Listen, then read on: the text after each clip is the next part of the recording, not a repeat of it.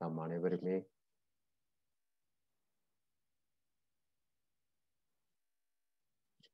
கூறிக்கொள்ள தயக்கம் இல்லாமல் கூறலாம். அவ்வளவு சிறப்பு வாய்ந்தது வேதாத்திரியம்.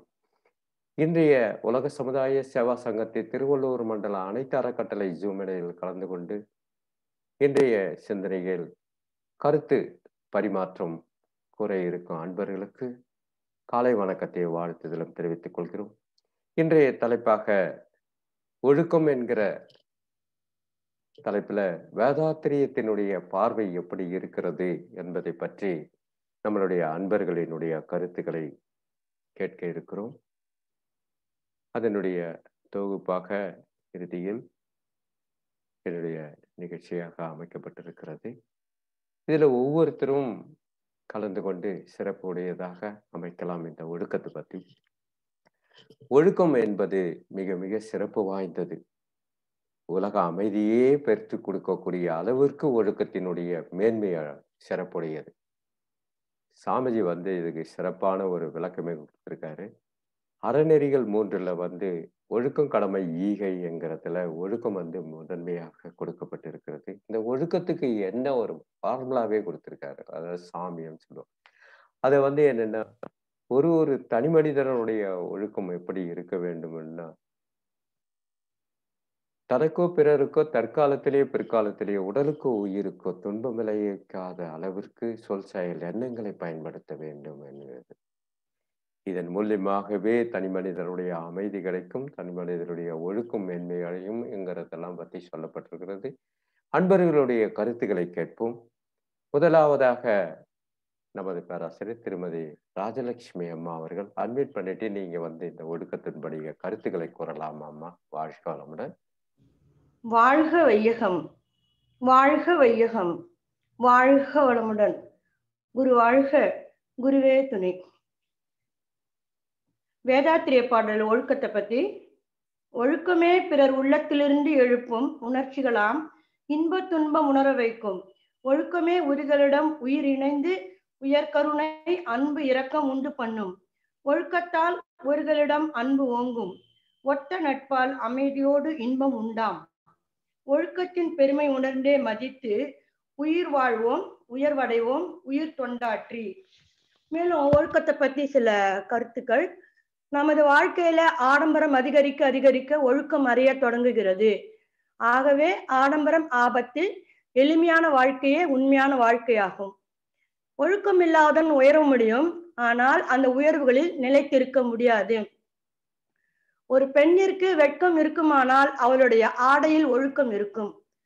ஒரு ஆணுக்கு ஒழுக்கம் இருக்குமானால் அவனுடைய பார்வையில் கண்ணியம் இருக்கும். உண்மை தரும் திமிருக்கும் ஒழுக்கத்தால் கிடைக்கும் மரியாதைக்கும் விலையே இல்லை. ஒழுக்கம் என்பது வழுக்கு மரம். ஒரு விரல் பிடி நழுவினாலும் வாழ்க்கை விழுந்துவிடும். நீ ஒழுக்கம் உள்ளவனாக இருந்தால் கவலையே வராது. தனி மனித ஒழுக்கம் குறைந்ததால் தான் இன்று தவறான கொள்கைகள் தலை நிமிர்ந்து நிற்கின்றன. ஒழுக்கத்தில் உயர்ந்து தனி மனிதனும் சமுதாயமும் அமைதியும் மகிழ்ச்சியும் பெறலாம். வாழ்க வளமுடன் ஐயா. வாய்ப்பளித்ததுக்கு நன்றிங்க ஐயா. நன்றி அம்மா. வாழ்க வளமுடன். மிக சிறப்பாக எடுத்துரைத்திருக்காங்க. அடுத்ததாக நமது பேராசிரியர் திரு குமரன் ஐயா அவர்கள். ஐயா, நீங்க அட்மிட் பண்ணிட்டு பேசலாங்க ஐயா.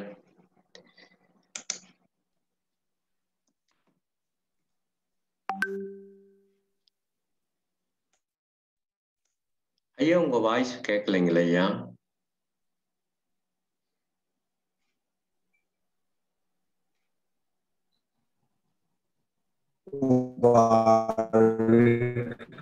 இப்போ வாய்ஸ் பிரேக் ஆகுதுங்க ஐயா. வேற இடம் சிக்னல் இருக்கிற இடமா வையகத்தில் இணைந்துள்ள சான்றோர் பெருமக்கள் கேக்குதுங்களா? இப்ப இப்ப கேக்குதுங்களா? இப்ப கேக்குதுங்க ஐயா. கேக்குதுங்க ஐயா. ஒரு நிமிஷம். கேக்குதுங்களா? கேக்குதுங்க ஐயா. கேக்குதுங்களா ஐயா? சரி. வாழ்க வையகம், வாழ்க வையகம், வாழ்க வளமுடன். குரு வாழ்க, குருவே துணை. இந்த இணைப்பில் இணைந்துள்ள சான்றோர் பெருமக்கள் அனைவருக்கும் இனிமையான காலை வணக்கங்களை தெரிவித்து, இன்றைய தலைப்பான ஒழுக்கம் என்ற தலைப்பிலே ஒரு சில வார்த்தைகளை பேச இருக்கிறேன். வாழ்க வளமுடன். ஒழுக்கத்தினால் உலகிலேயே நட்பு கொள்ளும் அன்பு நெறி விளங்க வைத்து அதன் மூலம் ஒரு சிறப்பான ஆன்மீக பாதைக்கு வழிகாட்டிய உத்தமர் அருட்தந்தை வேதாத்ரி மகரிஷி அவர்கள் ஒழுக்கம் விழுப்பம் தரலான் ஒழுக்கம் உயிரினும் ஓம்பப்படும் என்று கூறிய வள்ளுவர் பெருந்தகையின் கூற்றுப்படி ஒவ்வொரு தனி மனிதனும் தன்னுடைய வாழ்க்கையில் ஒழுக்கத்தை கடைபிடிக்க வேண்டும்.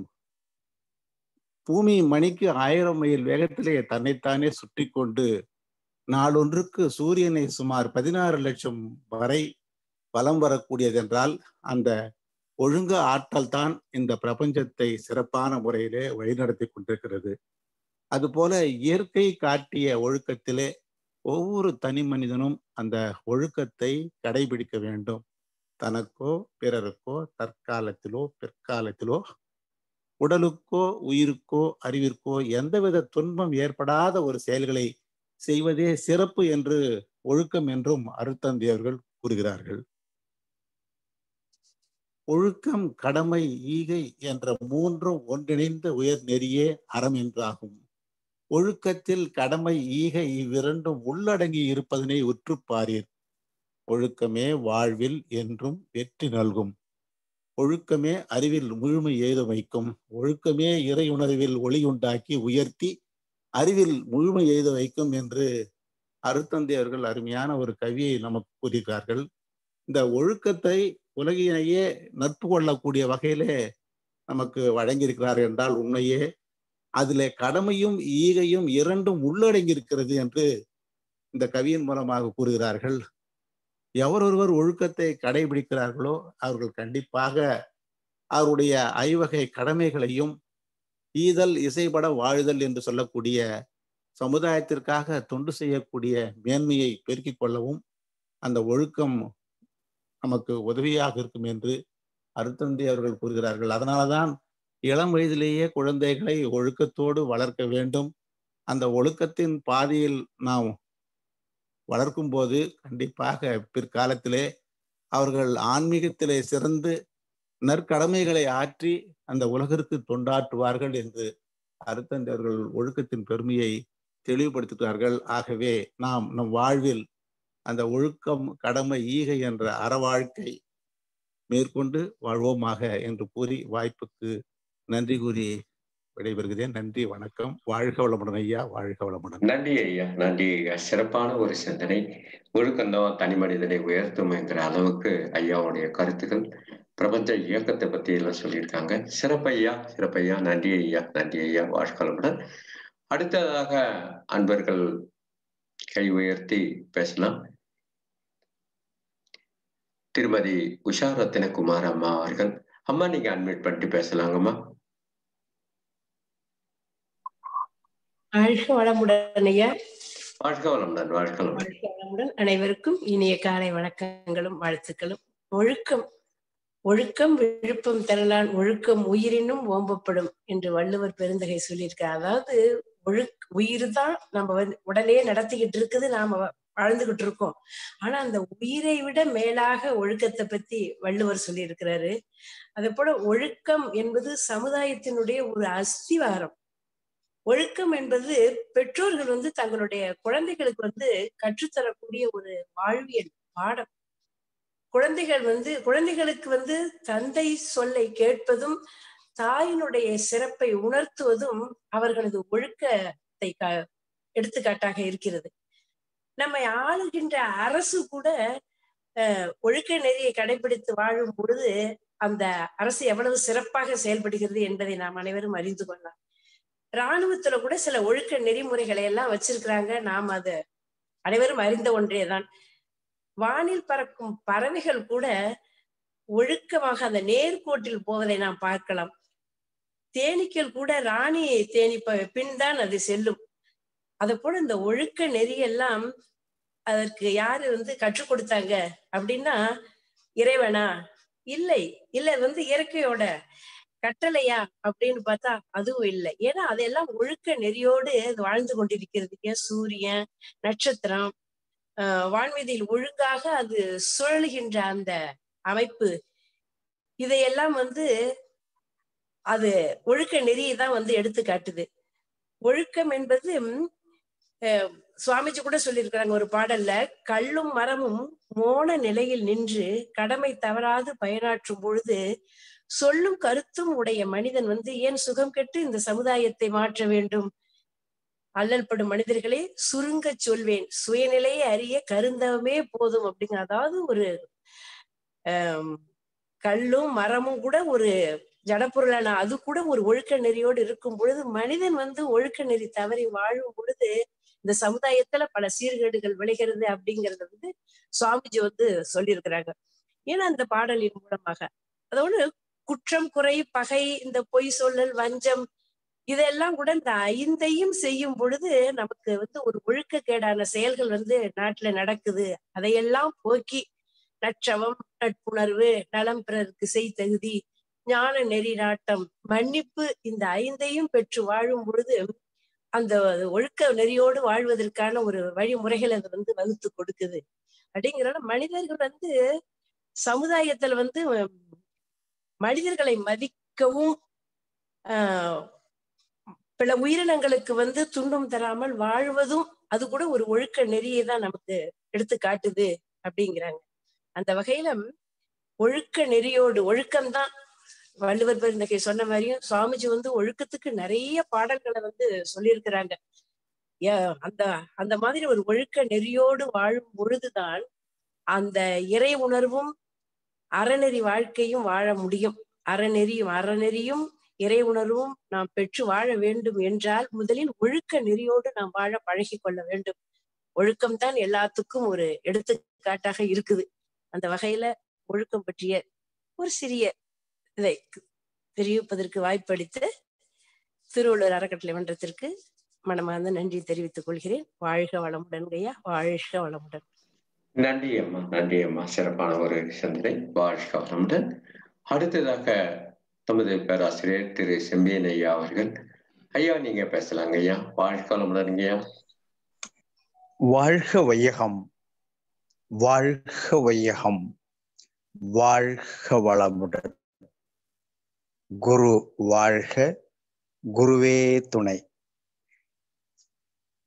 இன்றைய சிந்தனை சிறப்பு சிந்தனையாக முதலில் இந்த கருத்து பரிமாற்ற நிகழ்ச்சியை ஏற்படுத்தி தந்த பேராசிரியர்களுக்கு மனமார்ந்த நன்றிகளையும் வணக்கங்களையும் வாழ்த்துக்களையும் தெரிவித்துக் கொள்கிறோம். வாழ்க வளமுடன். ஒழுக்கம், அதை பத்தி நிறைய ஞானிகள் சொல்லியிருக்காங்க, நிறைய சித்தர்கள் சொல்லியிருக்காங்க, நிறைய சான்றோர் பெருமக்கள் சொல்லியிருக்காங்க.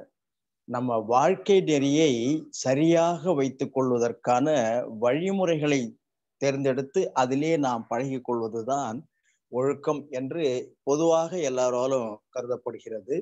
அதை பராமரித்துக் கொண்டிருக்கிறோம். ஆனால் நமது ஆசான் வேதாத்திரி மகரிஷி அவர்கள் ஒழுக்கத்திற்கு ஒரு அழகான விளக்கம் கொடுத்திருக்காங்க.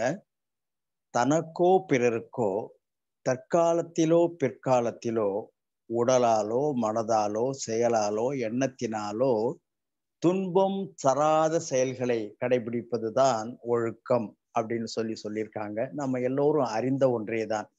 ஆனா எடுத்த உடனே அதனால நம்மளால முடியுமா அப்படின்னா முதல்ல முடியாது. ஏன்னா நம்ம எல்லோரும் நம்மளுடைய பழக்க வழியிலேயே வாழ்ந்து கொண்டிருக்கிறோம். முதல்ல பிறருக்கு நம்மளை பத்தியே கவலைப்படுறது இல்ல.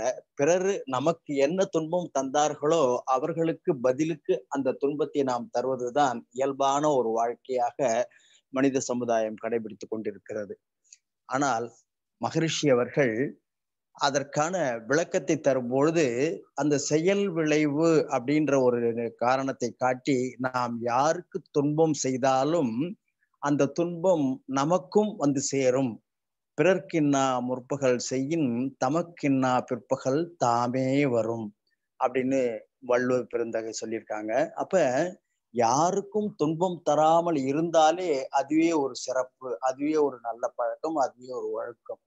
அப்ப அதையும் எப்படி சொல்றாங்கன்னா, உடலாலோ மனதாலோ எண்ணத்தாலோ, எண்ணமே தான் நம்முடைய செயலுக்கு வழிகாட்டி. நம்ம என்ன நினைக்கிறோமோ அதுதான் செயலாக வருகிறது.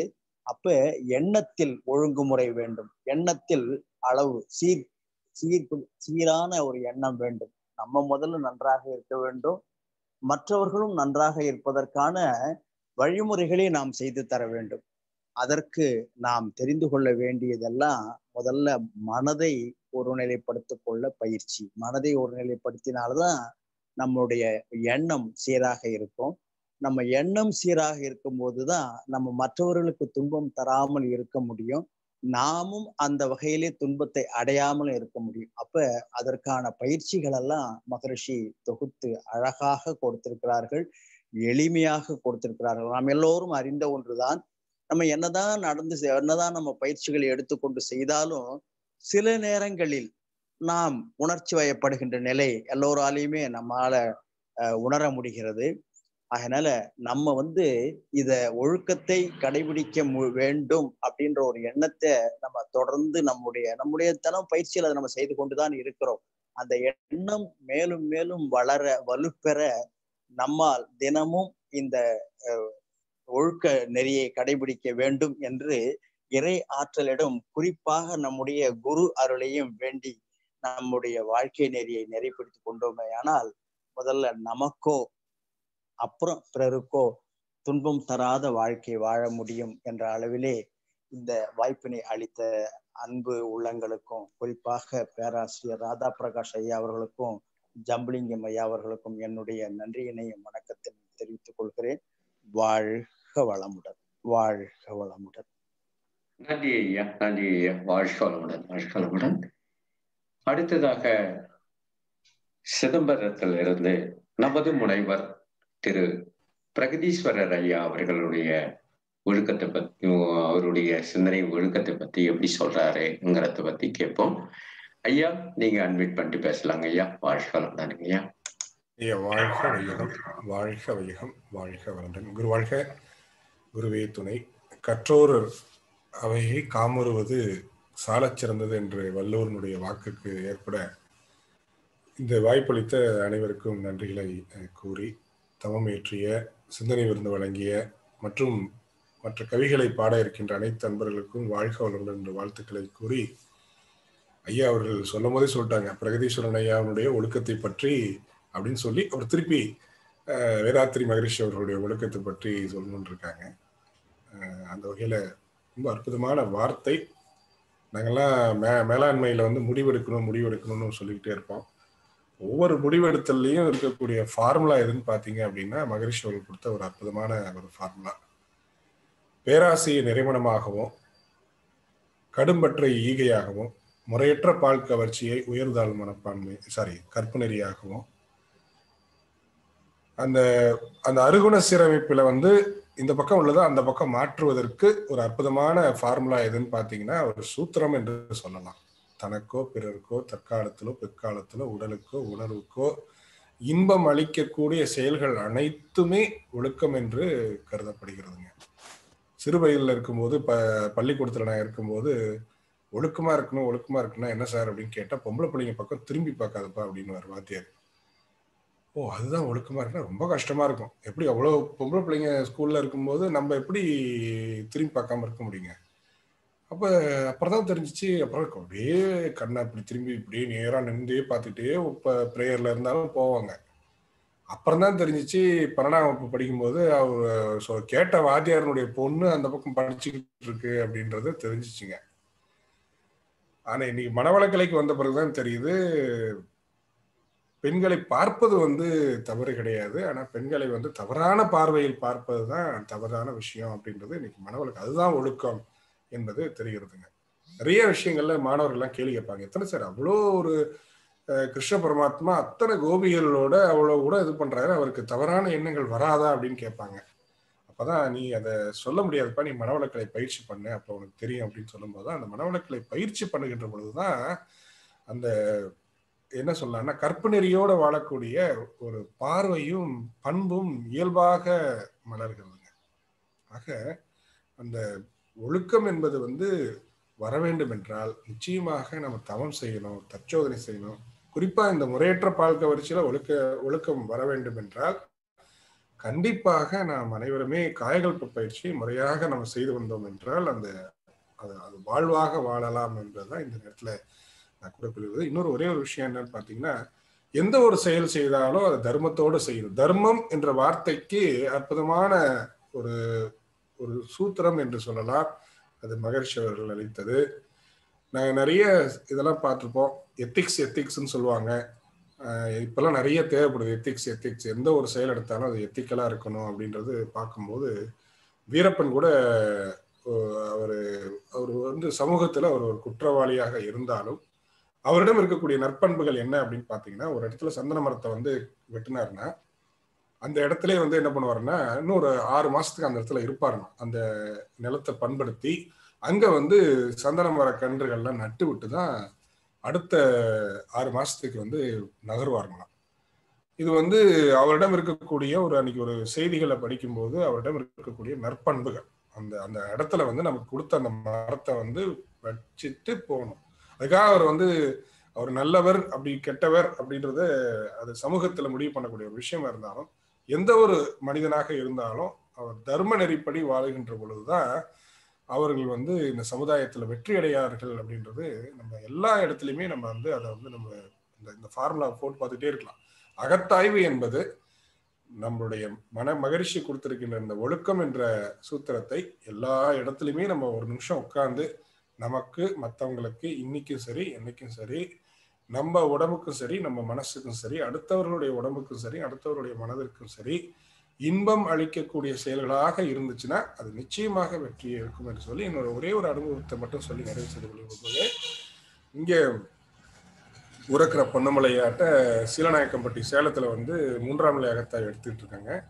முதல் நாள் முடிந்து விட்டது. முதல் நாள் முடிந்து இரவுல மாலை நேரத்துல வீட்டுல உட்கார்ந்துருக்கும் போது தவம் தற்சோதனை பண்ணி பார்க்கும்போது, என்னடா இவ்வளவு பிரமாதமா இருக்குதே, மனவளக்கலையில நம்ம ஒன்றில்லாம பேசாம எதுக்கு இந்த இல்லற வாழ்க்கைன்றது எதுக்கு அப்படின்னு சொல்லி ஒரு முடிவு எடுக்கிறாங்க. ஆனாலும் தனக்கு நல்லாதான் இருக்குது. ஆனா பிறருக்கு என்னை இப்ப ஈன்றெடுத்த தாய் தந்தையர்களுக்கெல்லாம் வந்து அது வந்து ஒரு பிணக்கமாக இருக்குமே, சமுதாயத்துல இப்படி போயிட்டாங்களே அப்படின்னு அவங்களுக்கு ஒரு மகிழ்ச்சி குறையுமே அப்படின்னு ஆராய்ச்சி பண்ணி பார்க்கும்போது அதுக்கப்புறம் ஒரு சிந்தனை வருது. சரி, இது என்ன பண்ணலாம் அப்படின்னு ஒரு முடிவுக்கு வருகின்ற பொழுது தனக்கும் நல்லா இருக்கணும் மற்றவர்களுக்கும் நல்லா இருக்கணும் அப்படின்னு நினைச்சிட்டு சங்கல்பம் போட்டுட்டு வரங்க.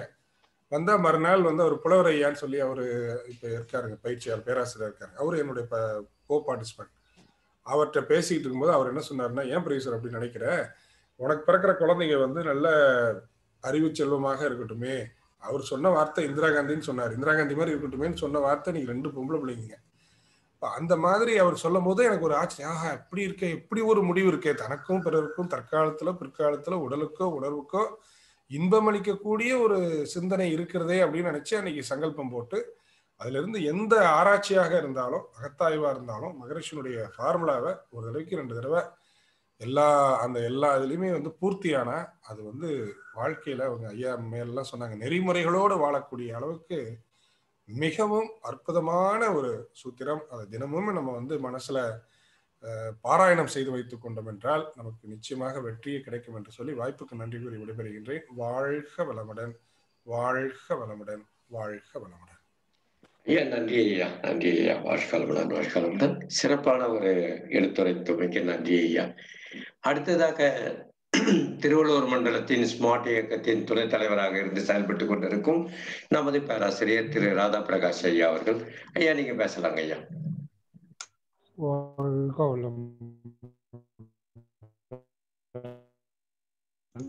ஐயா வாய்ஸ் கேட்கலாங்க ஐயா, வாய்ஸ் கேட்கலாங்க ஐயா. சிறப்பாக இந்த கலந்துரையாடல் நடைபெற்றுக் கொண்டு ஒரு நிமிஷம் ஐயா. இப்ப கேக்குதுங்களா ஐயா? கேக்குதுங்களா? கேக்குதுங்க ஐயா. வாழ்கொள்ளமுடன். அதாவது வந்து இந்த நிகழ்ச்சி ரொம்ப சிறப்பாக நடைபெற்றுக் கொண்டிருக்கிறது. அதை சிறப்பாக ஒருங்கிணைத்துக் கொண்டிருக்கிறார் நமது பேராசிரியர் ஜம்பலிங்கம் ஐயா அவர்கள். இந்த ஒழுக்கம் பற்றிய ஒரு விஷயம் என்ன சொல்ல வரும்னு கேட்டீங்கன்னாக்கா, மகரிஷி வந்து எல்லாவற்றையும் சிறப்பாக வடிவமைத்து இருக்கிறாரு. எல்லாமே வந்து ஒரு கோட்பாடுகளோடு ஒவ்வொரு விஷயத்தையும் அவர் சிறப்பாக வடிவமைத்திருக்கிறார். இதுதான் மகரிஷியோடைய சிறப்பானது. அதுல வந்து நம்ம வந்து இந்த ஒழுக்கத்துக்கும் நம்ம ஒரு டெஃபினேஷன் கொடுத்துருக்குறாங்க. அது வந்து ரொம்ப அற்புதமானது. யார் யாரோ இதை செஞ்சா நல்லது, அது செஞ்சா நல்லது அப்படின்னு நிறைய பேர் குழப்பத்துல இருக்காங்க. ஆனா எதை செய்யணும், எப்படி செய்யணும் அப்படின்றத எந்த காலத்துக்கும் பொருந்தக்கூடிய ஒரு டெஃபினேஷனா இந்த ஒழுக்கத்தை கொடுத்துருக்காங்க. அதுதான் தனக்கும் பிறருக்கும் தற்காலத்திலையும் பிற்காலத்திலையும் அப்படின்னு சொல்லி இந்த முழுமையா அந்த இதை வந்து ஐயா வந்து சொல்லியிருக்காங்க. ஸோ இது எல்லாரும் நம்ம உணர்ந்து இருக்கிறோம். அது இருக்கும்போது முதல்ல வந்து நம்ம வந்து முதல் இதுவே வந்து தனக்கும் பிறருக்கும் அப்படி தனக்குன்னு சொல்லும்போது முதல்ல தனக்கே அந்த ஒழுக்கம் எப்படி அது உதவுது, அதுல எப்படி இருக்கணும் அப்படின்றத முதல் விஷயம் அது. ஸோ அந்த முதல் விஷயம் எப்படி பார்க்கணும்னு நினைச்சினாக்கா, இந்த ஒழுக்கத்திற்கு நம்ம வள்ளுவர் அவர் சொல்லியிருக்கார், ஒழுக்கத்தின் எய்துவர் மேன்மை, இழுக்கத்தின் எய்துவர் எய்தா பழி அப்படின்னு சொல்லி அந்த குறள் சொல்லுவாங்க. அந்த குறள்ல பாத்தீங்கன்னா 2வது லைன் தான் ரொம்ப முக்கியமானது. இழுக்கத்தின் எய்துவர் எய்தா பழி அப்படின்னு சொல்லி சொல்லுவாங்க. ஸோ இப்போ இந்த ஒழுக்கம் நம்ம நல்லது செஞ்சா நம்ம நல்லது நடக்கும் அப்படின்றது நம்மளுக்கு பொதுவா தெரியும். ஆனா வந்து நாம ஒரு தவறுமே செய்யாட்டா கூட நம்ம வந்து அதுக்கு பலனை அனுபவிக்க வேண்டி வரும் அப்படின்றதான் வந்து இழுக்கத்தின் எய்துவர் எய்தா பழி அப்படின்னு சொல்றது.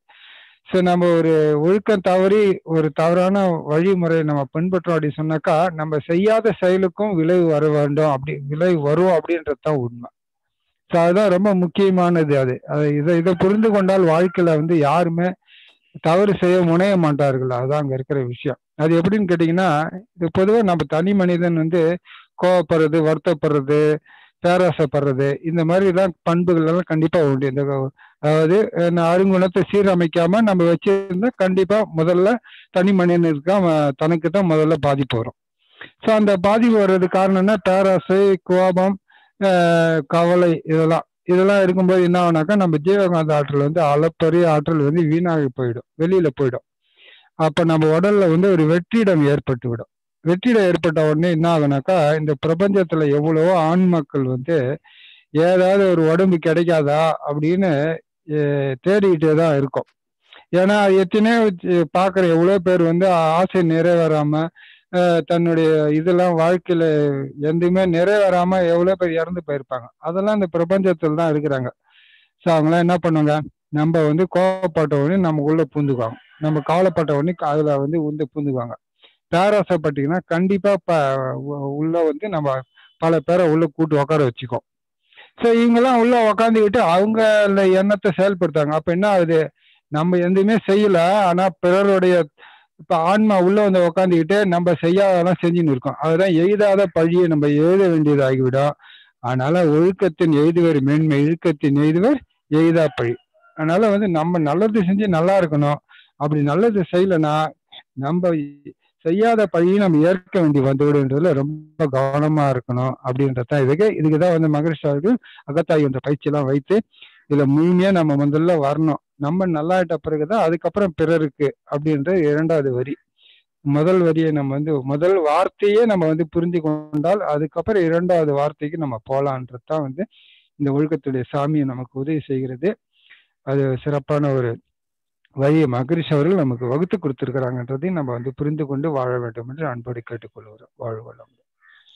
நன்றி ஐயா, நன்றி ஐயா. வாழ்காலமுடன். அடுத்ததாக நமது பேராசிரியர் திரு கேசவன் ஐயா அவர்கள்.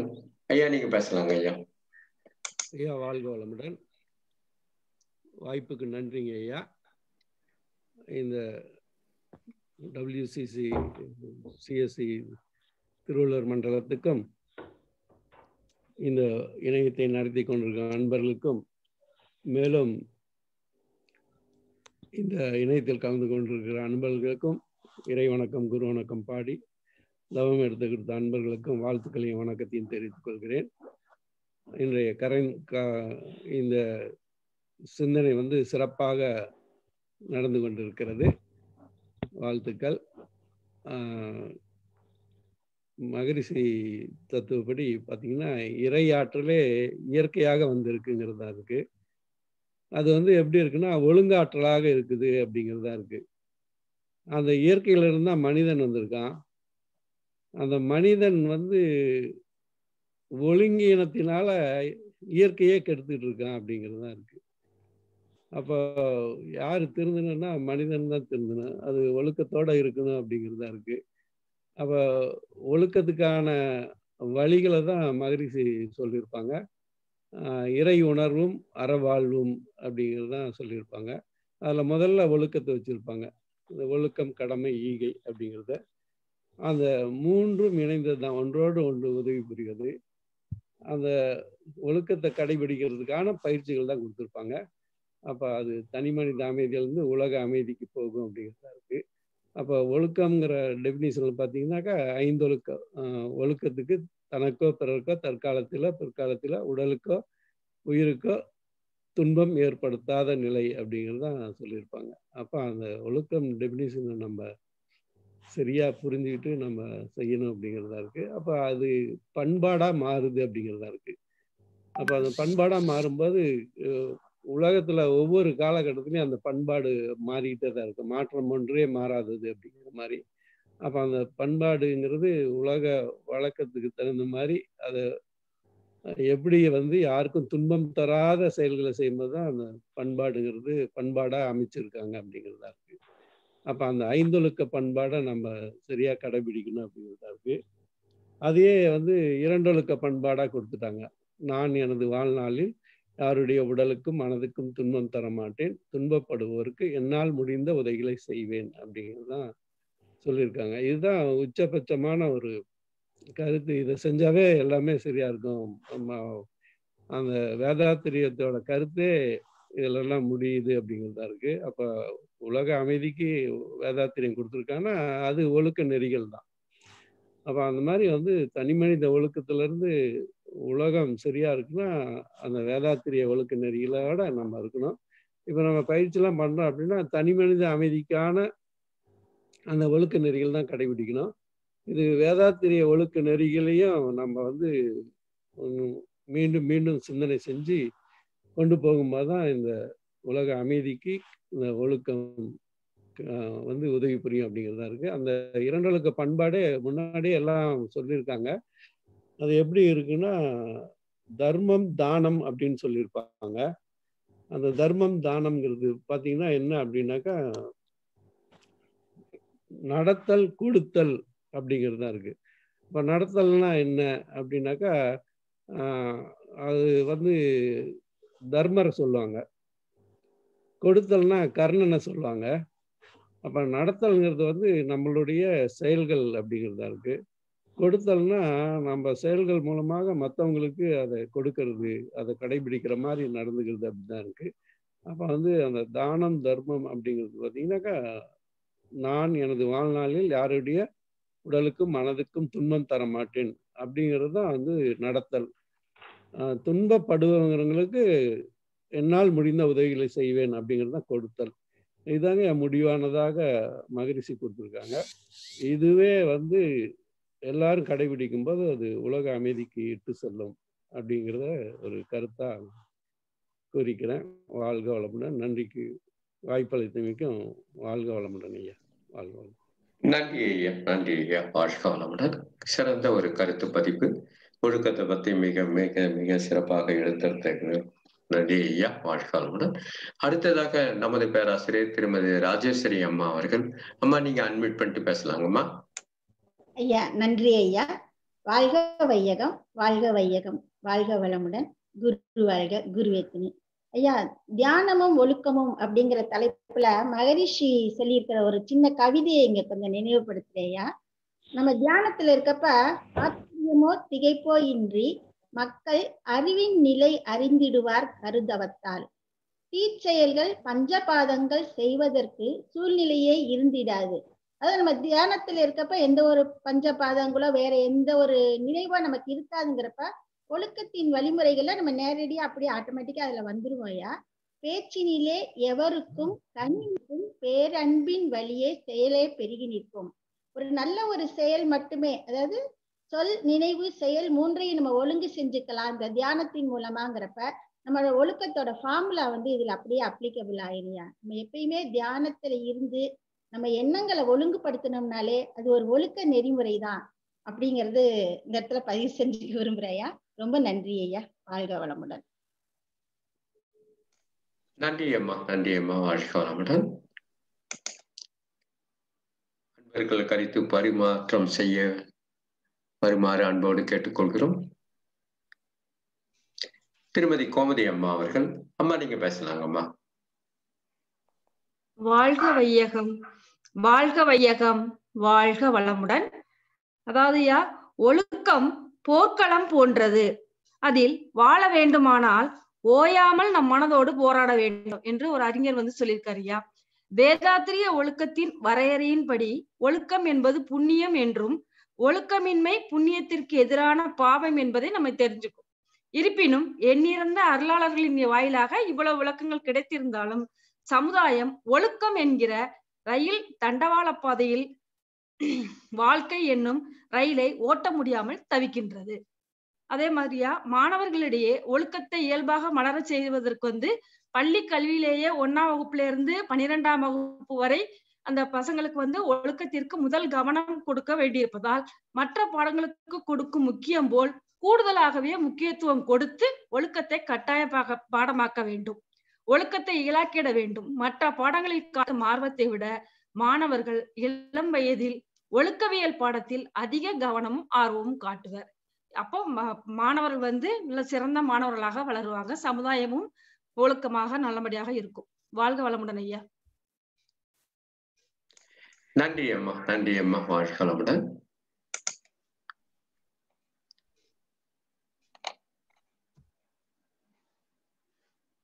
வேற யாராச்சும் கருத்துக்கள் கூறலாம்? திருமதி நளினி அம்மா அவர்கள். அம்மா நீங்க பேசலாங்கம்மா. வாழ்க வளமுடன். கேக்குதுங்க ஐயா? கேக்குதுங்கம்மா. வாழ்க வையகம், வாழ்க வையகம், வாழ்க வளமுடன். குருப்புகள் வாழ்க, குருவே துணை. அனைவருக்கும் காலை வணக்கத்தையும் வாழ்க வளமுடன் என்ற வாழ்த்துக்களையும் தெரிவித்துக் கொள்கிறேன். எனக்கு நீண்ட நாட்களுக்கு பிறகு இன்றைக்குதான் இதுக்குள்ள நான் வர்றேன். நான் இணையத்துல இணையிறேன். எனக்கு ரொம்ப நிறைவா இருக்குது. இன்றைய ஒரு தலைப்பு, ஒரு நல்ல ஒரு சிந்தனை, இன்றைய காலகட்டத்திற்கு மிக மிக அவசியமான ஒன்று.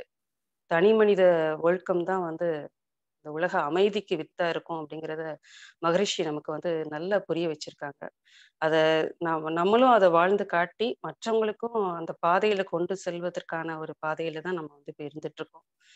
அந்த வகையில இந்த ஒழுக்கம் மனிதனுக்கு மிக மிக இன்றியமையாதது. உலக சிக்கல்களை தீர்க்கக்கூடியது. அதற்கான வழிமுறைகளை எல்லாம் மகரிஷி நமக்கு சொல்லியிருக்காங்க. இந்த முறையில நம்மளும் வாழ்ந்து காட்டி நம்மளுடைய எதிர்கால சந்ததிகளையும் நம்ம அதுக்கான பாதையில கொண்டு போகணும். அது ரொம்ப மிக மிக முக்கியம். முன்னாடி பேசின சகோதரி சொன்னது போல குழந்தைகளுக்கு நம்ம நிச்சயமா கொண்டு வரணும். நம்ம வாழ்க்கையில வாழ்ந்து காமிச்சாதான் நம்மளுடைய குழந்தைகள் அந்த பாதையில தானாவே வருவாங்க. அதெல்லாம் நானே என்னுடைய வாழ்க்கையில தெரிஞ்சிருக்கேன். ஒரு நம்ம குழந்தைங்களை நல்ல முறையில வளர்க்கும் போது அவர்கள் அந்த பாதையை விட்டு மாறாம இருக்கணும். அந்த மனசுல அழுத்தமான ஒரு எண்ணத்தை கொடுத்துட்டோம்னா அவங்க எந்த சூழ்நிலையில இருந்தாலும் அதை விட்டு நிச்சயமா அவங்க மாறவே மாட்டாங்க. என்னுடைய பையனே என்கிட்ட சொல்லுவாங்கம்மா, எல்லாம் நல்லா நீங்க வளர்த்துருக்கீங்கம்மா அப்படின்னு சொல்லுவாங்க. அப்ப ரொம்ப மகிழ்ச்சியா இருக்கும். நம்ம என்ன அவங்களுக்கு சொத்து சேர்க்கிறோமோ இல்லையோ, ஒரு நல்ல குழந்தைகளை நல்ல எண்ணங்களை விதைத்து நம்ம கொடுத்தோம்னா அவங்களுடைய வாழ்க்கைக்கு நல்லா இருக்கும். சமுதாயத்துக்கு நம்ம செய்யக்கூடிய ஒரு மிகப்பெரிய ஒரு தொண்டா இருக்கும் அப்படின்னு சொல்லி நான் நினைக்கிறேன். அவே நம்ம எல்லாம் மகரிஷி கொடுத்த பாதையில நம்ம வாழ்ந்து காமிச்சு அந்த உலகத்தையும் அந்த பாதையில கொண்டு போகக்கூடிய ஒரு நல்ல ஒரு உன்னதமான ஒரு பெரிய மகத்துவமான ஒரு இதை நமக்கு கொடுத்துருக்காங்க. அதுக்கு நம்ம குருவுக்கு நன்றி சொல்லிக்கிறோம். இதை கூறிக்கொண்டு வாய்ப்பளித்தமைக்க அனைவருக்கும் நன்றி கூறிக்கொள்கிறேன். நன்றி ஐயா. வாழ்க வளமுடன், வாழ்க வளமுடன். நன்றி அம்மா, நன்றி அம்மா. தன் குடும்பத்திலேயும் தன்னுடைய குழந்தைகளையும் வளர்ப்பது மிக ஒழுக்கமான வளர்ப்பது என்பதை பற்றி வலியுறுத்தி பதிவு செய்ததற்கு நன்றி அம்மா, நன்றி அம்மா. வாழ்க வளமுடன், வாழ்க வளமுடன்மா. அடுத்த அன்பர்கள் பேசலாம்.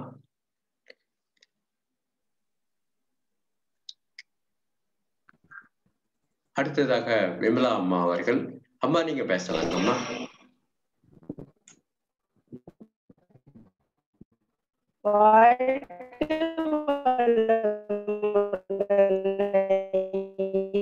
அம்மா இப்ப வாய்ஸ் வந்து பிரேக் ஆகுதுங்கம்மா. Voice break ஆகுதுமா. கொஞ்சம் சிக்னல் இருக்கிற இடத்துல இருந்து பேசலாமா?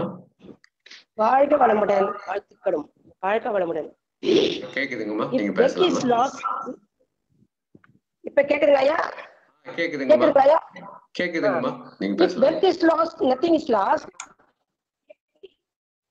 If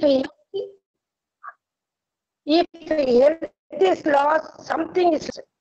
இத்தகைய ஒழுக்கத்தை கடைபிடிக்காதனால வாழ்க்கையில் ஒவ்வொன்றையும் நாம் இழந்து விடுவோம்.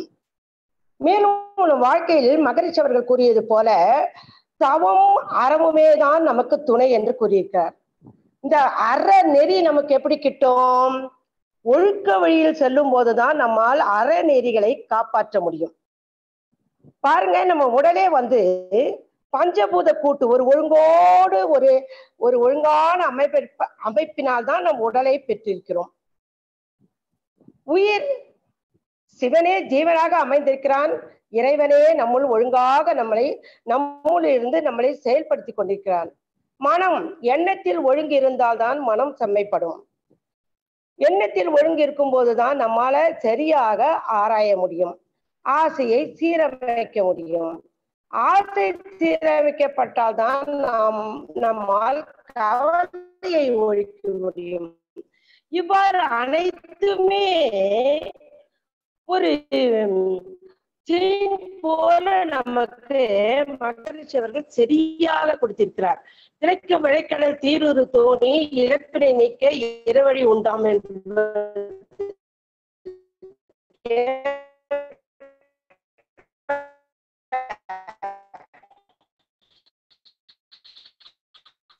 கேட்கலாங்கம்மா. அம்மா கேட்கலாமா நீங்க பேசுறது?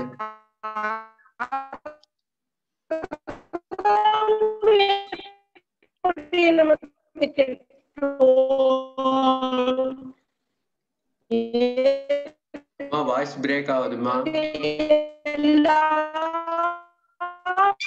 எவ்வாறு ஒழுங்கு தவறாமல் நடந்து கொண்டிருக்கிறதோ அதே போல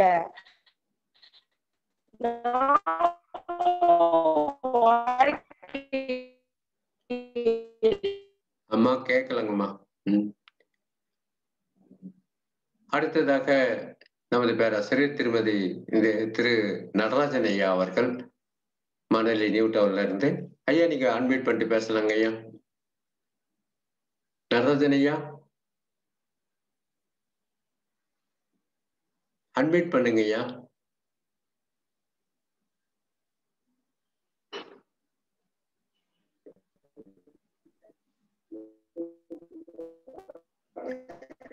ஐயா நடராஜன் ஐயா. சரி. ஹலோ, வாழ்க வளமுடன். அம்மா பிரேக் ஆயிடுச்சுமா, உங்களது வாய்ஸே வந்து சரியா கேட்கலாமா? சிக்னல் இருக்கிற இடத்துல உட்காந்து பேசுங்கம்மா. கேக்குதுங்களா ஐயா? இப்ப கேக்குதுங்கம்மா. கேக்குதுங்களா ஐயா? தொடரலாமா ஐயா? சொல்லுங்க அம்மா. சரிங்க ஐயா. இப்ப நம்ம 100 பிள்ளைகளை பெற்றிருந்தாலும் நம்ம கௌரவர்கள் ஒழுங்காக வாழ்க்கை அமையாததால் அவர்கள் பெற்றோர்கள் அவர்களை சீராக வளர்க்காதனால்தான் அவர்களுடைய வாழ்க்கையை திசை மாறி அவர்களுக்கு பெரிய இழப்பினை தந்தது. அவர்கள் அரண்மனையில் வாழ்ந்தாலும் ஏக போக சுகத்தோடு இருந்தாலும் அவர்களால் நிம்மதியாக வாழ இயலவில்லை, வெற்றியை காணவில்லை. காடுகளிலும் மேடுகளிலும் காய்கறிகளை தின்று ஏழ்மையான வாழ்க்கையில் வாழ்ந்தாலும் ஒழுக்க நெறியில் பின்பற்றினால்தான் தர்மர்கள் பஞ்ச பாண்டவர்கள் அமைதியாகவும் அன்பாகவும் வாழ்ந்தார்கள்.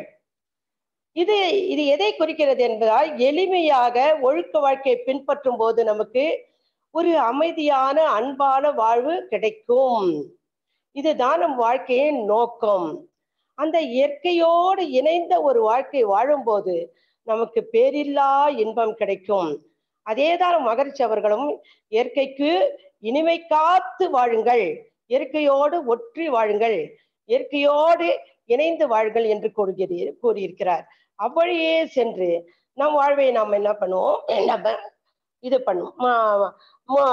நன்றாக வாழ்வோம் என்று கூறி சந்தர்ப்பம் அளித்த அனைவருக்கும் நன்றி கூறி விடைபெறுகிறேன். வாழ்க வளமுடன். நன்றி அம்மா, நன்றி அம்மா. வாழ்க வளமுடன், வாழ்க வளமுடன். வேற யாராச்சும் கருத்துக்கள் கூற இருக்கிறீர்களா ஒழுக்கத்தை பத்தி? வாழ்க வளமுடன்.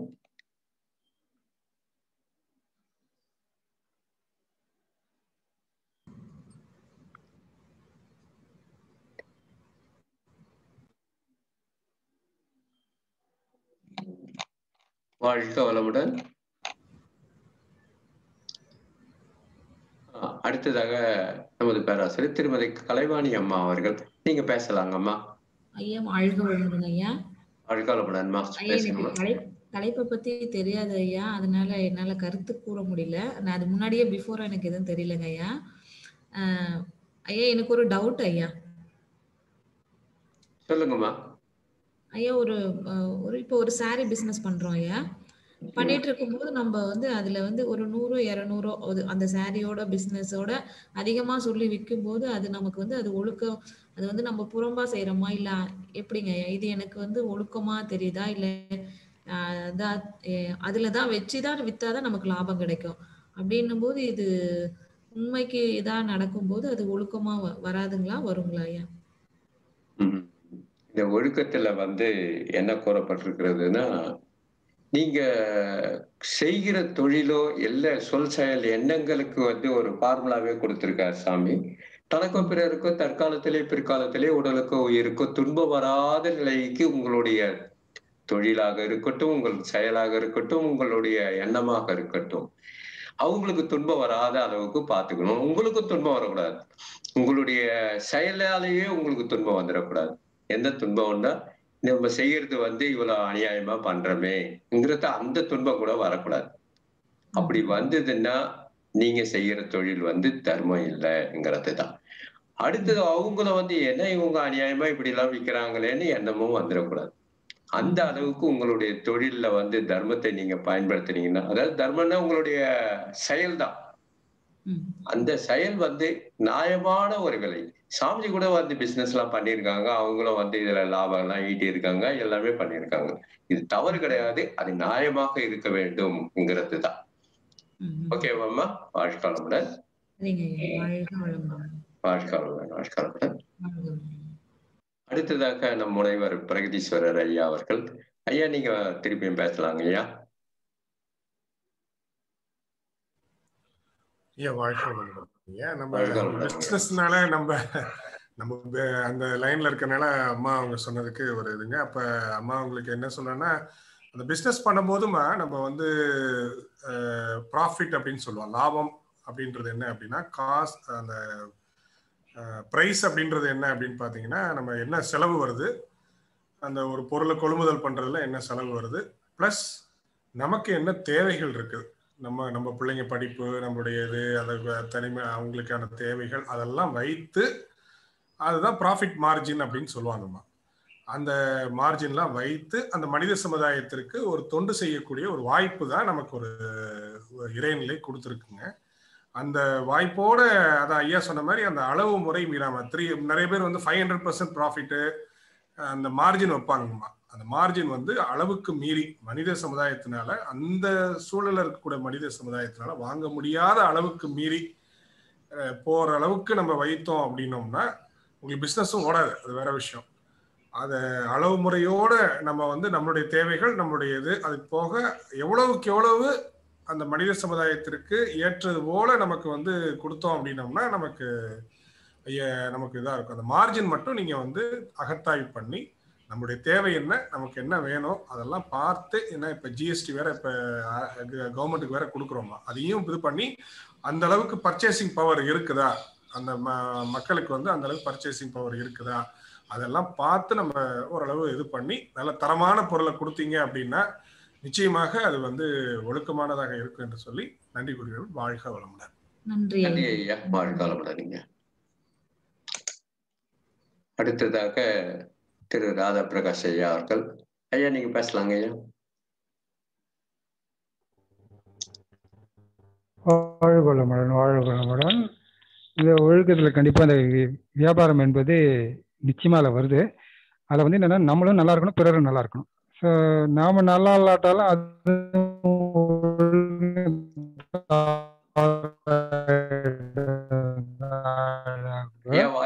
பிறரும் நல்லா இல்லைன்னு நம்ம செய்யற வியாபாரத்தால பிறர் நல்லா இல்லைன்னா அதுவும் ஒழுக்கம் தவறியதுதான். அதனால நாம நல்லா இருக்கணும், பிறரும் நல்லா இருக்கணும். வாழ்க வளமுடன், வாழ்க வளமுடன். ஒரு நிமிஷம். நாம ஒரு நல்லா இல்லைன்னா நாமளும் ஒழுக்கம் தவறுனதாதான் அர்த்தம். நம்மளோட வியாபாரத்தினால பிறருக்கும் பாதிப்புன்னா அதுவும் ஒழுக்கம் தவறியதாதான் அர்த்தம் இருக்குது. அதனால நாமளும் நல்லா இருக்கணும், பிறரும் நல்லா இருக்கணும். ஸோ அதுதான் முதல்ல முக்கியமான விஷயம். அதில் வந்து ப்ராஃபிட் அப்படின்னு சொன்னதுனால முன்னதாக நமக்கு என்னெல்லாம் தேவை இருக்குதுன்னா அது ஐயா சொன்னார் பாருங்க, பிரகதீஸ்வரர் ஐயா. நமக்கு தேவைக்கு தக்கவாறு நம்மளோட லாபத்தை முடிவு பண்ணி வைக்கணும்னு. ஸோ நம்மளுடைய தேவையெல்லாம் என்னன்னு கரெக்டாக தெரிந்து கொண்டு அதற்கு முன்னதாக இதை வந்து நம்ம சரி பண்ணி வச்சுக்கணும். தேவைப்படுற போது போய் எங்கேயும் கேட்க முடியாது. அதனால முன்னதாக அதை வந்து ரெடி பண்ணி வச்சுக்கிறது தான் ப்ரோ. அது வந்து ஃபிட், பொருந்தக்கூடியதாக இருக்கணும். எதுக்கு பிறந்த நமக்கும் பொருந்தக்கூடியதாக, பிறருக்கும் பொருந்தக்கூடியதாக இருக்கணும். அதான் ப்ரோ ஃபிட்னு அர்த்தம். சரி, இதை நம்ம உணர்ந்து வாழறதுக்கு இது மகரிஷியோடைய கருத்துக்களும் அவருடைய வழிமுறைகளும் இதுக்கு உதவி பண்ணுன்றத நிச்சயமா நம்ம உணர்ந்து வாழ வேண்டும் என்று கேட்டுக்கொள்கிறோம். வாழ்க வளமுடன். நன்றி ஐயா, நன்றி ஐயா. வாழ்க வளமுடன். வேற யாராச்சும் அன்பர்கள் இருக்காங்களா? சரி, குமாரி அம்மா, குமாரி அம்மா, குமாரி வெங்கட்ரமணன், சொல்லுங்கம்மா. கேக்குதுங்கம்மா, சொல்லுங்கம்மா. ஐயா, நான் உணர்ந்த வரைக்கும் உள்ளதை பகிர்ந்து கொள்ள விரும்புறேங்க ஐயா, சுவாமிஜியோட மனவளக்கலையின் ஒழுக்கத்தை பற்றி. அதாவது நம்ம ஒழுக்கம்ன்றது மனவளக்கலைக்கு முன்பு வர முன்னாடி நம்ம யாரோட பழகுறோமோ அவர்களை கூறுங்கள், உங்கள் நண்பர்களை பற்றி கூறுங்கள், உங்களை பற்றி சொல்வோம் அப்படின்னு சொல்றாங்க.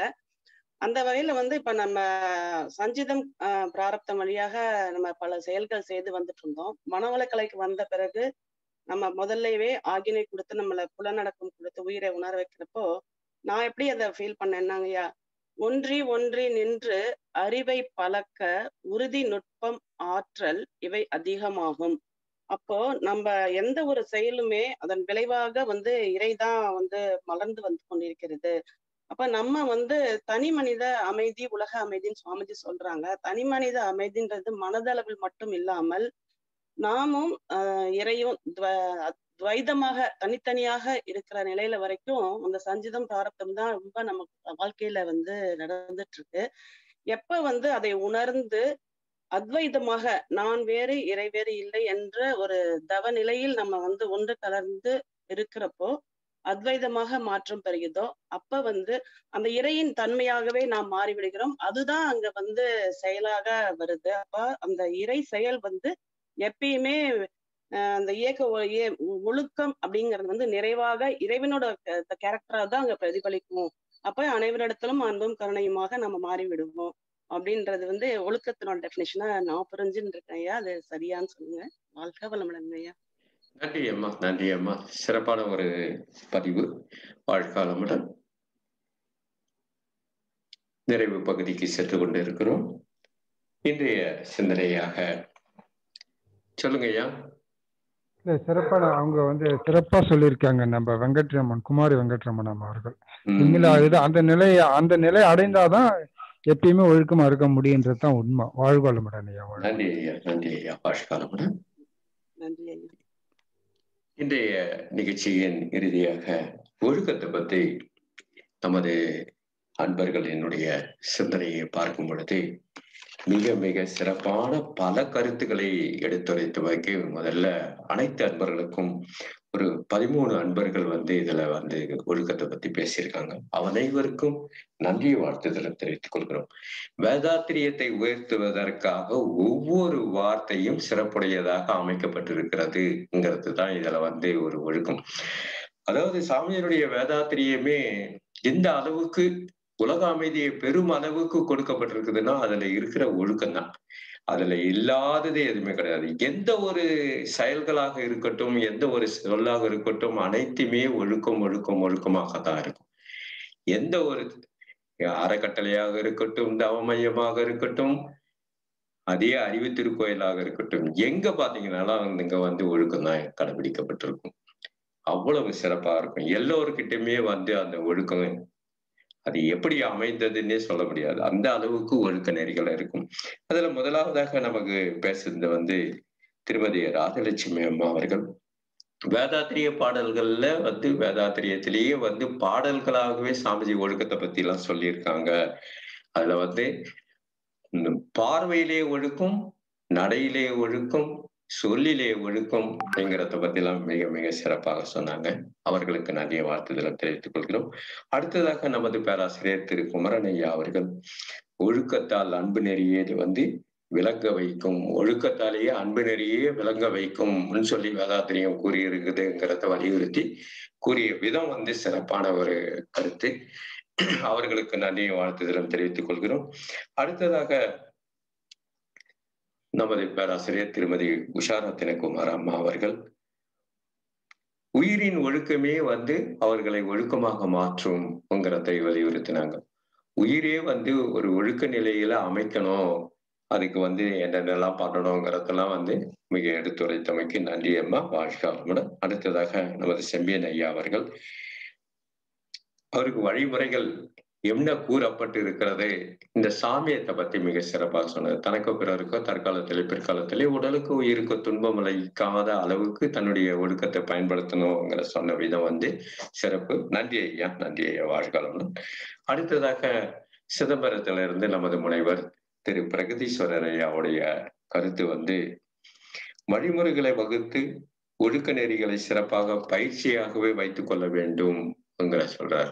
அகத்தாய்வு பயிற்சிகள், அடுத்ததாக நம்மளுடைய உடற்பயிற்சிகள், இதெல்லாமே வந்து சிறப்பாக நம்ம வைத்துக் கொண்டால் ஒழுக்க நெறிகளை தனி மனித அமைய பெறும்ங்கிறதை எடுத்துரைத்த விதம் வந்து சிறப்புங்க ஐயா. நன்றி ஐயா, நன்றி ஐயா, வாழ்க. அடுத்ததாக நமது பேராசிரியர் திரு ராதா பிரகாஷ் ஐயா அவர்கள் அவர்களுடைய வந்து சாமிஜியினுடைய வடிவமைப்பே இதுதான் நம்ம முதல்ல சொன்னோம். வடிவமைப்பே வந்து ஒழுக்க நெறியாக அமைக்கப்பட்டு இருக்கிறது, இது உலக அமைதியை தருங்கிறத வலியுறுத்தினது. அதாவது எதுலையுமே ஒழுக்கம் இல்லாத இல்லை, அதுதான் வந்து அதாவது நம்மளுடைய அமைப்பு வந்து உலக சமுதாய சேவா சங்கத்தினுடைய தலைவர் வந்து ஒரு வார்த்தை சொன்னா கூட அப்படியே கேட்கக்கூடியதாக இருக்கும். ஏன் அவர் அந்த வார்த்தையை சொன்னார்னா அதுல ஒழுக்க நெறிகள் அமைந்திருக்கும். அதுதான் அந்த கட்டுப்படுத்தக்கூடியது. எவ்வளவு பேர் இருக்கணும், 1 கோடி பேருக்கு மேல இருக்கணும். அந்த 1 கோடி பேருக்கையும் அவருடைய சொல் செயல் எண்ணங்கள் வந்து பிரதிபலிச்சுக்கிட்டே இருக்கும். அந்த அளவுக்கு அவர் கீழே இருக்கிற டைரக்டர்ஸ் எல்லாருடைய தன்மைகளும் அவ்வளவு சிறப்பா இருக்கும். அடிமட்ட தொண்டன்னு சொல்லக்கூடிய நம்ம கூட தொண்டாற்றி கொண்டு இருக்கிறவங்க கூட அவருக்கு வந்து கட்டுப்படக்கூடியதாக அந்த ஒழுக்க நெறி அமைக்கப்பட்டிருக்கிறதுங்கிறது தான் சிறப்பு. அதை பத்தி தான் அழகா மிக சிறப்பாக எல்லாமே அறுகுணங்களை சீரமைக்கக்கூடியதாக இருக்கும்னு சொன்னார். அதெல்லாம் வந்து ஒரு சிறப்பு வாய்ந்த ஒரு சிந்தனை. அறுகுணங்கள் என்ன? பேராசை, சினம், கடுப்பற்று, உயர்வு, தாழ்வு மனப்பான்மை, வஞ்சம், முறையற்ற பால் கவர்ச்சி. இந்த அறுகுணத்தையும் மாற்றக்கூடியது ஒழுக்க நெறி. அதை ஒழுக்கத்தை தனி மனிதனை யாரு வந்து பயன்படுத்தினாலும் அது வந்து சிறப்பாக அமையும்ங்கிறத எடுத்துரைத்த விதம் வந்து சிறப்புங்க ஐயா. நன்றி ஐயா, நன்றி ஐயா, வாழ்க வளமுடன்.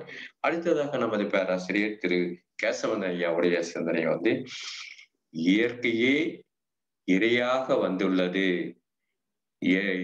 இறையே இயற்கையாக வந்துள்ளதுங்கிறதுதான். ரெண்டுத்தையும் வந்து ஒருங்கிணைத்து நம்ம பார்க்கணும்னா ஒழுக்க நெறிகளை இருந்தாதான் பார்க்க முடியும் என்கிறத பத்தி சொன்னாரு. அவங்க சொன்ன ஒரு விஷயம் வந்து 5 ஒழுக்க பண்பாடை வந்து நம்ம பயன்படுத்திக்கிட்டு இருந்தோம். அதையும் வந்து சிறப்பான ஒரு செயலாக மாற்றி அமைத்து 2 ஒழுக்க பண்பாடாக கொடுத்தது. அதுல வந்து தான தர்மத்தை பத்தி எடுத்துரைத்த விதம், நடத்தல் கொடுத்தல்ங்கிறத பத்தி மகாபாரதத்துல விளக்கி சொன்ன ஒரு விஷயம். அது தர்மரையும் கர்ணரையும் பத்தி சொன்ன ஒரு விஷயம். இவங்க 2 பேரும் வந்து தான தர்மத்துக்கு வந்து தர்மரையும், தானத்துக்கு வந்து கர்ணரையும் வந்து கர்ணரிலிருந்து சொல்லப்பட்ட விதத்தை வந்து மிக மிக சிறப்பு. இதை வந்து நம்மளுடைய வாழ்க்கையில 2 ஒழுக்க பண்பாடை பயன்படுத்த வேண்டும் என்கிற கூறிய விதம் சிறப்பு. நன்றி ஐயா, நன்றி ஐயா, வாழ்க. திருமதி ராஜேஸ்வரி அம்மா வந்து அவங்க சொன்ன ஒரு விஷயம் வந்து எப்பவுமே வந்து நச்சுன்னு சொல்லுவாங்க. அம்மா பாடல்களா சொல்லுவாங்க, எல்லாமே ஒரு நல்ல சிறப்பு வாய்ந்தவர்கள். அவர்களுடைய வந்து என்னன்னா, நீங்க ஒழுக்கத்தை பயன்படுத்துங்க, தியானம் பண்ணுங்க, அதுவே வந்து ஒழுக்க நெறியில. ஏன்னா தியானம் பண்ண சொல்ல வேற எந்த ஒரு அலைச்சூழல் கெட்டதாக நம்ம கிட்ட வராது. அப்படி இருக்க சொல்ல ஒழுக்க நெறி ஆட்டோமேட்டிக்கா அங்க குடிகொள்ளும்ங்கிறத எடுத்துரைத்த விதம் சிறப்பு. நன்றி அம்மா, நன்றி அம்மா. வாழ்க்காலப்படும். அடுத்ததாக கோமதி அம்மா அவர்கள், அவர்களுடைய பதிவு என்னன்னா, எதுவுமே ஒழுக்கத்தை ஏற்படுத்த வேண்டும் என்றால் வேதாத்திரியத்தின் எளிய முறையை மிக மிக சரியாக நம்ம பயன்படுத்தணும். வேதாத்திரியம் என்பதே எளிய முறையாக, அதாவது பாமர மக்களுக்கும் புரியக்கூடிய தன்மையில, அதுதான் சாமிஜிக்கு ஒரு பட்டமே கொடுத்திருக்காங்க. பாமர மக்களின் தத்துவ ஞானின்றதெல்லாம் கொடுத்திருக்காங்க. பாமர மக்களுடைய ஒழுக்க நெறிகள்லாம் எப்படின்னா, அவங்களுக்குலாம் எதுவுமே தெரியாது. அவங்க ஏதோ வெந்ததை சாப்பிட்டு கடந்ததை செய்துட்டு இருக்காங்கங்கிற தன்மையில தான் இருந்துட்டு இருக்காங்க. ஏன்னா அந்த அளவுக்கு அவங்களுடைய இது தெரியாது. அங்க ஒழுக்கத்தை ஏற்படுத்த முடியாதுங்கிறது தான். அங்கேயும் நீங்க பாத்தீங்கன்னா எல்லாமே ஒரு ஃபார்முலா மாதிரி தான் அவங்களும் இயங்கிக்கிட்டு இருப்பாங்க. இதை இப்போ நேரத்துல செய்யணும், இதை செய்யணும், அதை செய்யணும்னு சொல்லி அதுவும் ஒரு ஒழுக்கம் நெறியாகத்தான் இருக்கும். ஆனாலும் தன்னுடைய வாழ்க்கை நெறியில பார்த்தோம்னா கொஞ்சம் இதுவாதான் இருக்கும். அதுதான் சாமிஜி கிராம திட்டங்கள் எல்லாம் நமக்கு பயன்படுத்தி, கிராமத்துல எல்லாம் இது ஒழுக்க நெறிகளை பயன்படுத்தக்கூடிய வேதாத்திரியத்தை அனைவருக்கும் கொடுக்க வேண்டும் என்கிற தன்மையில கொடுத்திருக்கிறாரு. அதுதான் சிறப்பு வாய்ந்ததுங்கிறத எடுத்துரைத்த விதம் சிறப்பு. அடுத்ததாக நன்றி அம்மா. அடுத்ததாக நல்லி அம்மா அவர்களுடைய சிந்தனை. பல சிக்கல்களை போக்கக்கூடியது ஒழுக்கம்ங்கிறத சொன்னாங்க. எப்படி பல சிக்கல்கள் என்ன, ஒழுக்கமாக இருந்தா சிக்கல்களே வராதுங்கிறத எடுத்துரைத்த விதம் சிறப்பு. சிக்கல்களே இல்லாத வாழ்க்கையே நாம் பயன்படுத்த முடியும். அறிகுணத்துல இருக்கிற இந்த கவலைங்கிறதே பெரிய சிக்கல். அந்த கவலையே இல்லாத போகுங்கிறத தான் வலியுறுத்தி சொன்ன விதம் சிறப்பம்மா. நன்றி அம்மா, நன்றி அம்மா. அடுத்ததாக நமது பேராசிரியர் திருமதி விமலா அம்மா அவர்கள், அதாவது அம்மா சொன்ன விதம் மிக மிக சிறப்பு வாய்ந்தது. வாழ்விலை எல்லாத்தையுமே நீங்க இழக்க வேண்டி வரும், ஒழுக்கம் இல்லைன்னு நான் சொன்னேங்க. இது யோசிக்க வேண்டிய விஷயம். அதாவது சிறப்பு எல்லாமே இழக்க வேண்டி வரும். நீங்க ஒவ்வொன்றும் தான் இழக்கணும் இல்ல, ஒழுக்கமா இல்லைன்னா எல்லாமே உங்ககிட்ட இருந்து போயிடும்னு சொன்னார். அது ஒரு சிறப்பான ஒரு விஷயம். ஏன்னா ஒழுக்கம்தான் தனி மனிதனுடைய ஒழுக்கத்தின் மூலியமாக குடும்ப அமைதி, குடும்ப அமைதி மூலியமாக ஊர் அமைதி, ஊர் அமைதி மூலியமாக நாடு அமைதி, நாடு அமைதி மூலியமாக உலக அமைதியே பெற முடியும்னு சொல்லியிருக்கார் சாமிஜி. அதுதான் அவங்க நீங்க தனி மனிதருடைய அமைதியே இல்லாம ஒழுக்க நெறி இல்லைன்னா எல்லாத்தையுமே நீங்க இழக்க வேண்டி வரும்னு சொன்னாரு. விதம் சிறப்பம்மா. நன்றி அம்மா, நன்றி அம்மா. வாழ்க்காலமுடன். அடுத்ததாக நமது பேராசிரியர் கலைவாணி அம்மா அவர்கள், அவங்களுக்கு இந்த ஒழுக்கத்தெல்லாம் பத்திலாம் எனக்கு தெரியாது. என்னுடைய ஒருத்தருடைய பிசினஸ் இப்படி எல்லாம் பண்றாங்க, அதுல ஏன் ஒழுக்க நெறி இல்லாத போச்சு அவங்களுடைய இதுன்னு அதுக்கு விளக்கங்கள்லாம் நம்மளுடைய பேராசிரியர்கள் எல்லாம் விளக்கங்கள் சொன்னாங்க. எப்படி அது ஒழுக்கங்கள் இல்லாத போகுது வியாபாரத்தில், அதை சிறப்படைய செய்ய வேண்டும், எப்படி கடைபிடிக்கணுங்கிறதுலாம் நமக்கு சொன்னாங்க. அதனுடைய எடுத்துரைத்தலும் சிறப்பு வாய்ந்தது. வாழ்க வளமுடன். அடுத்ததாக குமாரி வெங்கட்ராமன் அம்மா அவர்கள் நண்பர்களை பற்றி கூறிய விதம். நண்பர்கள் உங்களுடைய நண்பரை பற்றி சொல்லுங்கள், உங்களை பற்றி அறிந்து கொள்ளலாம்ங்கிறத ஒரு இதுவாகவே சொல்லுவாங்க. ஏன்னா அவங்களுடைய நண்பர்களுடைய ஒழுக்க நெறியை தெரிஞ்சுக்கிட்டாலே நீங்க எப்படி இருக்கீங்க ஒழுக்க நெறியாங்கிறத ஆட்டோமேட்டிக்கா தெரிஞ்சிடும். அதை பத்தி தான் சொன்னது வேணும். அதே மாதிரி தீட்சை எடுத்துக்க சொல்ல எப்படி மனம் ஒடுங்கி எண்ணங்கள் ஒடுங்கிய நிலை ஏற்படும். அப்போ ஆட்டோமேட்டிக்கா அனைத்து தீய எண்ணங்களும் அங்க மறைந்து போகும். அதனால ஒழுக்கங்கள் சிறப்பாக அமையும்ங்கிறத பத்தி சொன்ன விதம் சிறப்பு. அனைவருடைய கருத்தும் என்னத்தை நமக்கு கொடுக்கிறது, என்ன நமக்கு வலியுறுத்துகிறதுன்னா உலக அமைதியை பெறுவதற்காக தான். உலக சமுதாய சேவா சங்கத்தினுடைய குறிக்கோள் உலக அமைதி பெறுதல் என்கிறது தான். இந்த உலக அமைதி பெறுவதற்கு சாமிஜி 150 வருடங்கள்னு சொல்லியிருக்காரு. இதுல இப்போ 60 வருடங்களுக்கு மேல போயிடுது. இப்போ இன்னும் 90 வருடங்கள் இருக்கிறது. 90 வருடங்களுக்கு முன்பாகவே உலக அமைதி பெறும். ஏன்னா இதை இறையாற்றலே தன்னை அதுவே எடுத்துக்கிட்டு செயல்படுற மாதிரி ஒரு தோரணைகள்லாம் எடுத்துக்கிட்டே இருக்கு. ஒரு காலகட்டத்துல பார்த்தோம், ஒரு 5 வருடங்களுக்கு முன்னோ 6 வருடங்களுக்கு பார்த்தோம்னா இந்த அளவுக்கு நம்ம கிட்ட கூட அந்த அளவுக்கு சிந்தனை உலக சமுதாய சேவா சங்கத்தின் பத்தி தெரியாதுதான் இருந்தது. இப்போ பார்த்தோமா, அனைவருக்குமே உலக சமுதாய சேவா சங்கத்தினுடைய தொண்டினுடைய திறன் வந்து தெரியுது. அனைவருமே இங்க வந்து 5 மணிக்கு 54 பேர் வந்து உட்காரணும். அந்த அளவுக்கு இதுல வந்து ஈடுபாடு இருக்கிறது. இந்த ஈடுபாடினுடைய தன்மை எந்த அளவுக்கு உயர்த்தும், உலக அமைதியை பெற்றுத்தருங்கிறது அனைவருக்குமே தெரியும். இதுலதான் ஒழுக்க நெறிகள். அதாவது இதை இன்னைக்கு தொண்டு நம்மளுடைய வேலை 5 மணிக்கு எழுந்து போயிட்டு இதை செய்யணும்னு சொல்லி அந்த ஒழுக்கம் இருக்கு பாத்தீங்களா, அதுதான் வந்து உயர்த்தும், தனி மனிதனுடைய உயர்த்தும்ங்கிறத வலியுறுத்துகிறோம். இது மாதிரி ஒவ்வொருத்தரும் உலக அமைதிக்காக தன்னால முடிந்த அளவுக்கு மற்றவர்களை இந்த உலக சமுதாய சேவா சங்கத்தில் இணைக்குவதற்கு வழிவகுத்து கொடுத்தே கொண்டே இருந்தாலே உலக அமைதி வரும். சாமிஜியார் தான் சொல்றாரு, உங்களால 10 பேர் சேர்க்க முடியாதா, உங்களால 10 பேர் சேர்க்க முடியாதா அங்கிறதான் வலியுறுத்துவாரு. நம்மளுடைய வாழ்க்கையில ஒவ்வொரு நாளையும் உலக சமுதாய சேவா சங்கத்திற்காக தொண்டாற்றி இன்பம் காண்போம், அதுல ஒழுக்க நெறியை பயன்படுத்துவோம் என்று கூறி இச்சிந்தனைக்கு அமைத்துக் கொடுத்த திருவள்ளுவர் மண்டல அனைத்து அன்பர்களுக்கும், திருவள்ளுவர் மண்டல தலைவர் அவர்களுக்கும், இதை ஒருங்கிணைத்துக் கொண்டிருக்கும் திரு ராதா பிரகாஷ் ஐயா அவர்களுக்கும் நன்றியை வாழ்த்துதலும் தெரிவித்துக் கொள்கிறோம். அனைத்து அன்பர்களும் கலந்து கொண்ட அனைத்து அன்பர்களுக்கும் நன்றியை வாழ்த்துதலும். வாழ்க வளமுடன், வாழ்க வளமுடன். அனைவருக்கும் நன்றி ஐயா, நன்றி ஐயா. வாழ்க வளமுடன், வாழ்க வளமுடன். ஐயா ஜம்புலுங்க ஐயா, வாழ்க வளமுடன். ஒரு ரிக்வெஸ்ட் ஐயா. சொல்லுங்க ஐயா, சொல்லுங்க ஐயா. ஐயா ஒன்றும் இல்லை, என்னுடைய 11 வயசு பேத்தி உலக நல வாழ்த்து பாடுறேன்னு சொல்றா, கடைசியில வாய்ப்பு கொடுங்க ஐயா. பாட சொல்லுங்க ஐயா. ஒன்றும் இல்லைங்கய்யா, ஒன்றும் இல்லைங்கய்யா. வாழ்க வளமுடன். சரிங்க, நன்றிங்க. சொல்லும் போது பாட சொல்றேன். சரிங்க, சொல்றேங்க ஐயா. வாழ்க வளமுடன். நிகழ்ச்சி நிறைவாக